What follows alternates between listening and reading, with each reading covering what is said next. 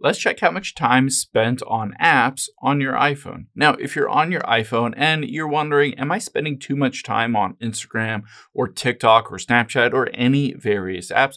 I'll show you how to find out all of that information. But first, hit the subscribe button down below. It really helps me out. Thanks, guys.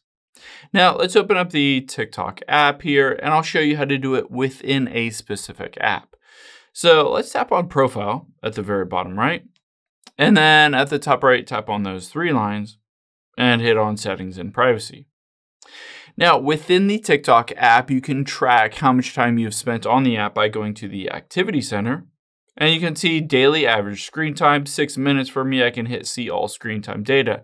And it will show me basically the breakdown of how much time I've spent on this app. So various apps have this built into their settings. So you can check that for the specific app that you're wondering about. However, if you're just checking for broadly which apps you use the most on your phone, you can always head into your settings here and then tap on Screen Time at the bottom here.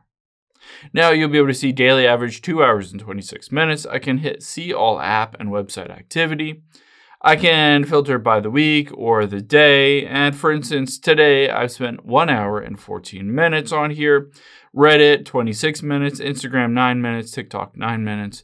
So you'll be able to see on all of these different ones, basically what you're picking up your phone for, what you're checking, various notifications, and how much time you're spending on various apps. Now keep in mind, if you're spending a little too much time on any given app, you can always go back here and tap on App Limit and just hit Add App Limit.